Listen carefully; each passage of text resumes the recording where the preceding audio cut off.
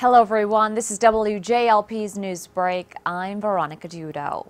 Italy's Interior Minister says Anis Amir, the Tunisian suspect in the deadly Berlin Christmas market truck attack, has been killed in a shootout with police in Milan. Meanwhile, a video of the 24-year-old pledging allegiance to the Islamic State leader has been published by the extremist group.